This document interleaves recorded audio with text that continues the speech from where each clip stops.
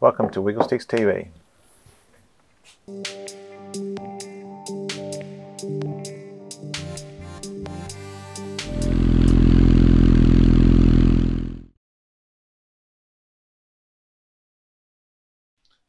So today I thought I'd do a little bit of an unboxing for the next part of the project. Be pretty obvious to see once we open up the box and see what's inside here.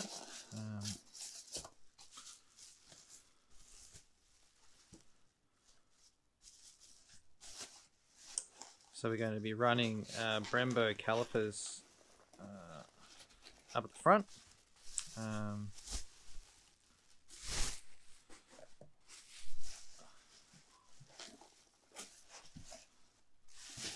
So these will require a different mount on here because they're a different width than is on the K1 front end.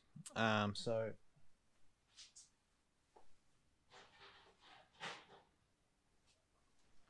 we have got a kit from Active off WeBike in Japan. So we'll just move this over here a touch. Close this up. So then you've got your caliper, and then the kit comes with two mounting points. So these are threaded that go into the back of mount into the forks, and then these ones mount into the caliper. So essentially they just mount in there like so, and then it pulls it back down onto the back of the caliper. So yeah, it should be a pretty cool addition, and yeah, fun times.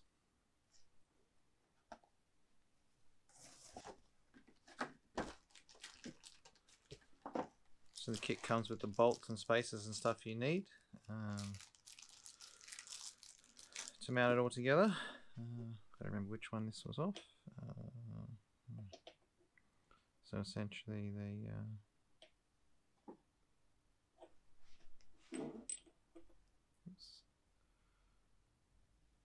so they're actually, you can actually see the molding and stuff here fits into the molding on the caliper.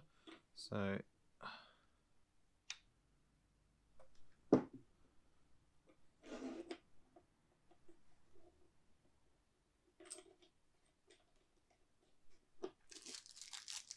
I'm not putting the spacers in or anything, so I'm not fitting them at the moment, but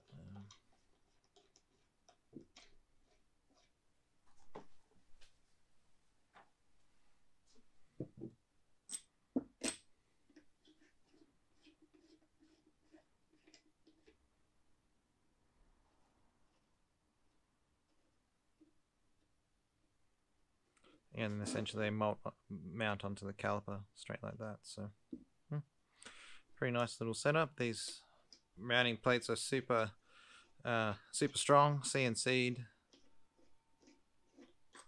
really well made, so they'll be quite strong. Solid aluminium, really nice piece of kit. So we've got the front brake lever and master cylinder with one braided line. I was out at Mick Hone today talking about getting some braided lines run. I was potentially going to swap this for a Brembo master cylinder to match the calipers, but Mick suggested probably just try to see how this one first, because there's not that much different other than the branding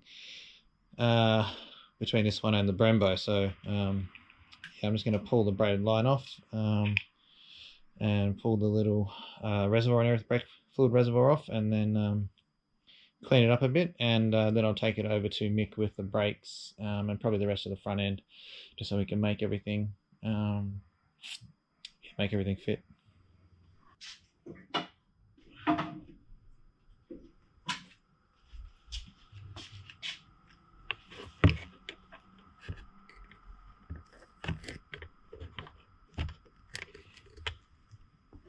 Should be able to pull this.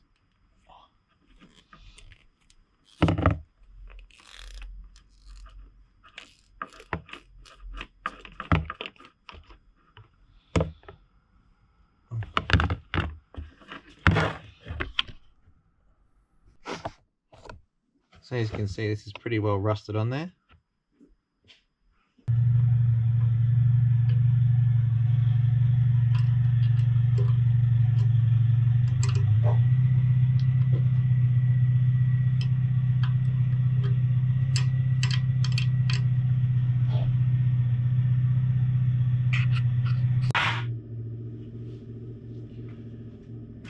Just going to disassemble this brake cylinder, or take the lever off it, so I can keep cleaning.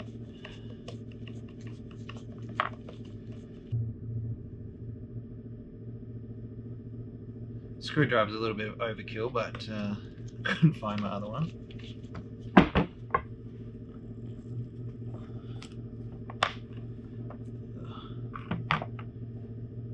Nice set of cobwebs in there.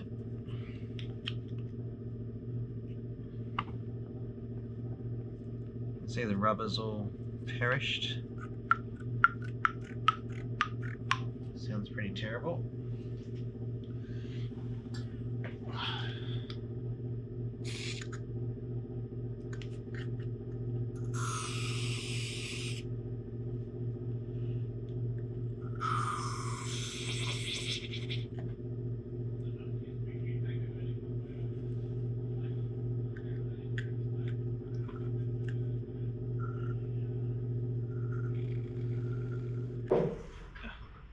So back in the garage again.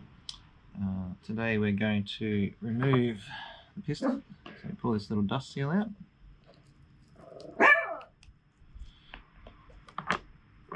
It's perished anyway. I just need to remove the little circlip that's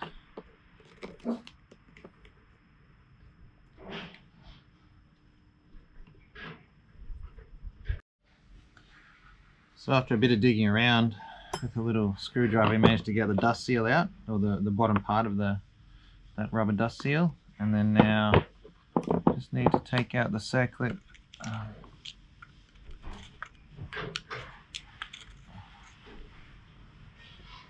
Down the bottom there. So I might just hit that. Looks like it's a little bit rusted, so let that penetrate in there a little bit, and then have to wrestle out the C-clip. Anyway, that's out, so let's pull out the rest of it now. Oh, it's not very pleasant at all. Look at all this gunk.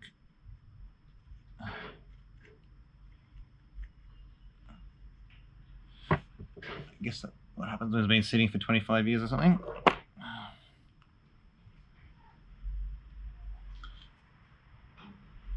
The inside of it.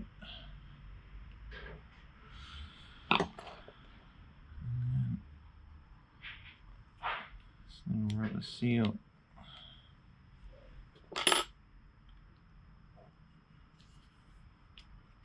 Comes off too.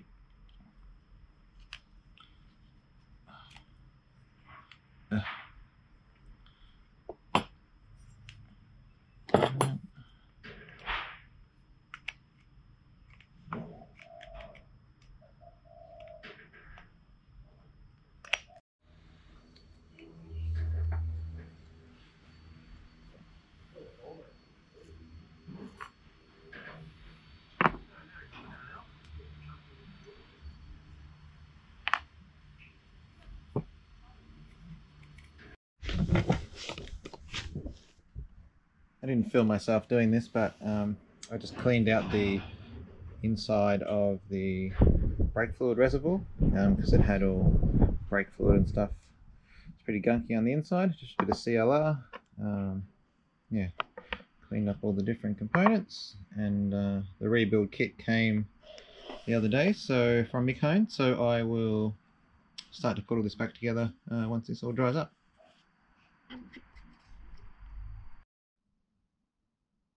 So I'm just about to start reassembling the master cylinder. I've got the new parts from the other day that we saw: C-clips, dust seals, rubber caps.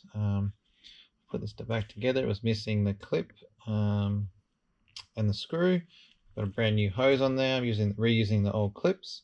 And then so now I'll just put these these parts all back together, put the kit in it, and then we'll be good to mount it onto the clip-on. I've just got one of the little brackets that hold the brake reservoir.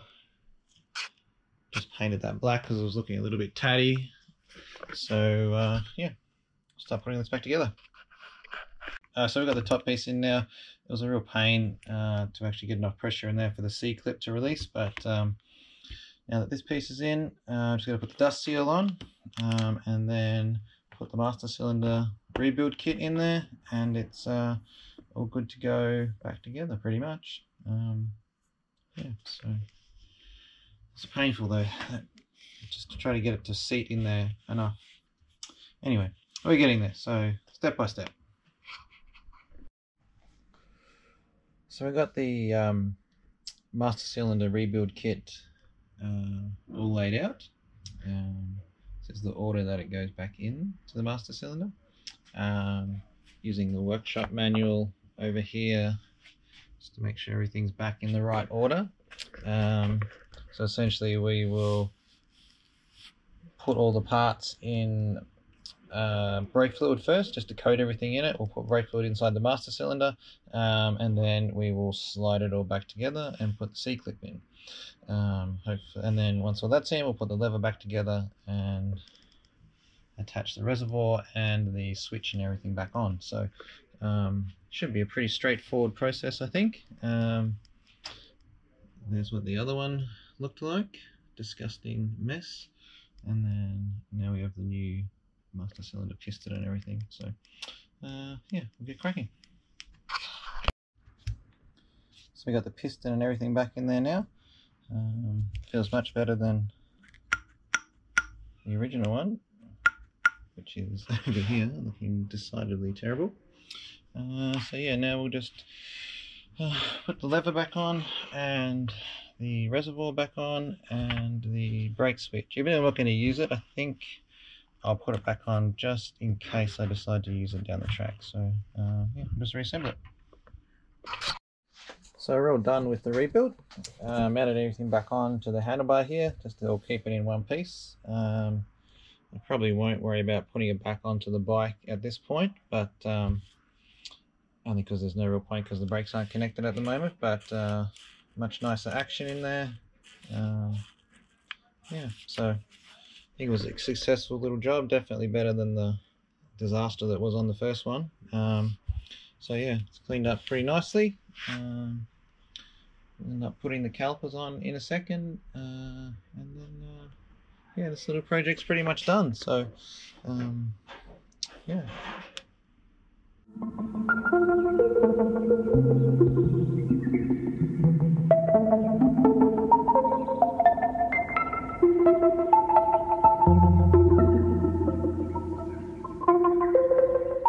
So after the last night's effort of trying to fit this wheel and these calipers, we actually realised our mistake, which was that the forks were in the wrong legs, which obviously will make things not fit correctly and cause a lot of headache more generally. So now we have the forks in the correct legs and everything mounts up super well. We have a 300mm disc on here versus a 320, which it should be. So we'll change that at some point, but everything else fits pretty well. The brakes are in with no spacers or anything, but just sitting there, so they spin around. So I think yeah, with a little bit of proper fiddling and rather than me just finger tightening the screws and all that kind of stuff, it's going to work out quite well. So I'm super happy to get these Brembos and everything in there. I think it's going to work really nicely. So now it's really just a case of yeah, continuing the work on the rest of the bike, and it's great knowing that this wheel and everything actually fits, and yeah, I think it's definitely getting closer. So I will take the wheel out now and scoot everything back on the table so it's a bit more stable. At the moment it's pretty precariously positioned there, but at least we got to fit the front wheel, see that the brakes and everything work, and now we can just continue ploughing along with the rest of the build. So thanks everyone for watching, and I'll see you in the next episode, which there'll be bump stops and maybe a couple of other things. Who knows what that will be. So yeah, thanks again, and I'll see you in the next episode. See you later.